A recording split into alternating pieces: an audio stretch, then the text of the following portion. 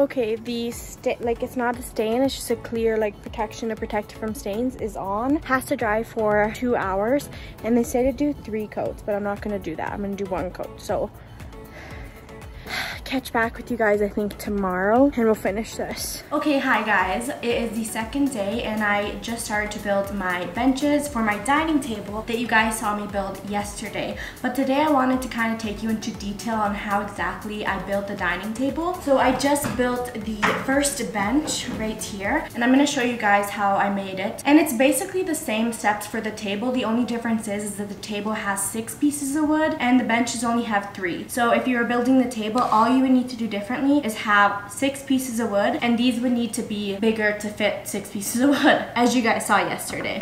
Okay, so to build this, I'm just using wood, obviously. And then I found these like legs that you guys saw when I was building the dining table. I found them on Amazon. They're actually pretty cheap. I'll link that in my description box, but I believe for the table, I did 28 inches and they were only $55 for the 4 legs. But for the benches, I believe they were $35. Again, I'll link it down below because I don't want to be wrong. And I got the 16 inches. So this is kind of what they look like. They're called hairpin legs. So we're going to be using that to kind of give us, as you can see, the benches. But let's get started. So I already sanded these pieces of wood because you're gonna want them sanded so no one gets splinters or anything. And then after I'm done building it, I'll just do 1 more layer of sanding. So for the measurements, I didn't really take it seriously. I kind of just have this piece of towel that I was using to decide on what I wanted for my kitchen. And I kind of just went ahead and I placed it right here. And then I pushed the wood to kind of look like that. And then I just kind of eyeballed it and put these in the center of the 3 pieces. And that's what I'm gonna be doing for both this side and over here. And then for the center to measure, we'll do that in a bit, but this is what we've got so far. So now I'm gonna go ahead and I'm gonna be using 1.5 inch screws, and I'm gonna be screwing both of the outside boards in, and then we'll screw this piece in last. Okay, so you're gonna definitely need a drill. I was using the hand screwdriver thingy-majingy to screw the table in yesterday, and it really was not good. It sucked and my hands hurt.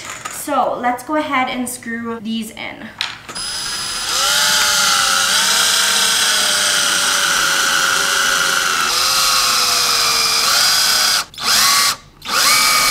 Okay, so I'm only gonna put 3 screws in right now because when we add the legs, it's gonna add a lot more support. So that's all we really need. And now let's head on to the other side. And we're just gonna do the exact same thing.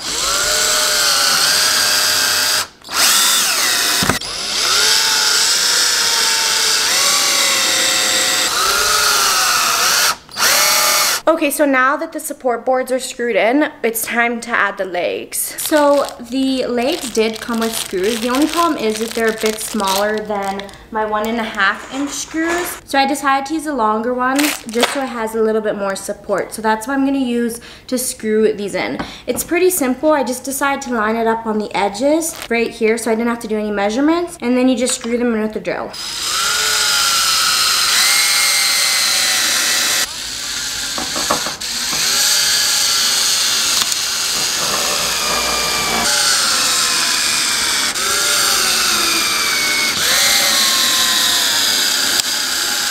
Okay, now we're just gonna repeat that process for the last 3 legs, and then we're basically done. Okay guys, I literally forgot to do the middle support even though I was just talking about it. So basically for the middle support, I'm just gonna screw 4 nails here, here, and just 1 in the center because the center doesn't need too much support since the main supports are on the outside. So I'm just gonna lay it down in the center between both 1 and 2, and that's where I'm gonna screw it.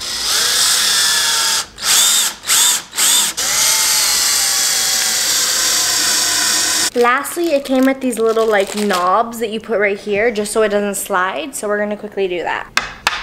Okay, now we're just gonna flip our bench and it should be secure.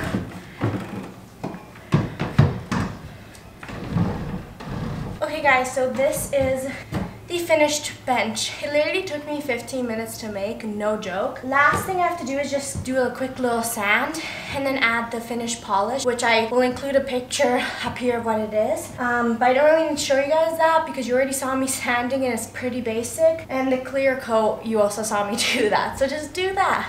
Yeah, bench is done. Last thing I need to do is decorate the table, but I'm gonna do that tomorrow because it's getting dark out and also I'm tired. But I'll see you guys tomorrow. Okay guys, so it is the next day and this is how the table turned out. Ignore the paint stuff right there. We're repainting our entire house from this ugly brown color to white. But yeah, this is the table. It turned out so beautiful. I love like the rustic look. We already got some use out of it. I have to wipe down the table, but this is the finished table. So I got a few decorative pieces for our dining table. I knew I wanted to keep it very simple, but also I wanted to give it just a pop of like bohemian something vibes, if you know what I mean. So I got these actually gifted to me. They're just these wickered table mats and I got 6 of them. I'm only gonna use 4, but I just wanted to place them in the center of the table like that. So it just is in the center. And I got this pampas grass from Amazon. I'll make sure to link it down below. And I had these extra vases for my wedding. And I think it just looks so cute and so simple. I didn't want a lot of decor on my table because like I said, I want it to be simple. But this is so cute. Like, what? Just take a moment to appreciate. I think it's gonna look so good when the walls are all painted white. We already have the paint. That is a vlog for coming up, don't know when. But the walls are gonna be nice and white. I wanna make my own, wall decor for this wall right here. I wanna make my own wall decor. I'll post pictures on the screen of what I'm wanting to do. It's gonna look so good. Maybe something like right here. Yeah, I just love the table. It turned out so beautiful. I'm literally obsessed. So I wanted to like hop on here and have a little chit chat with you guys. Basically for the dining table, like guys, you should do it. Like it literally, I think it ended up costing for the 2 benches and the table around $200 to make. And the table inspo that I had, I'll put a picture up here of it. It was from StruckTube for like $700 and it was just the table. And like I literally built it on my own for $200. Okay guys, I'm changing locations to my bedroom, but basically I wanted to continue what I was saying.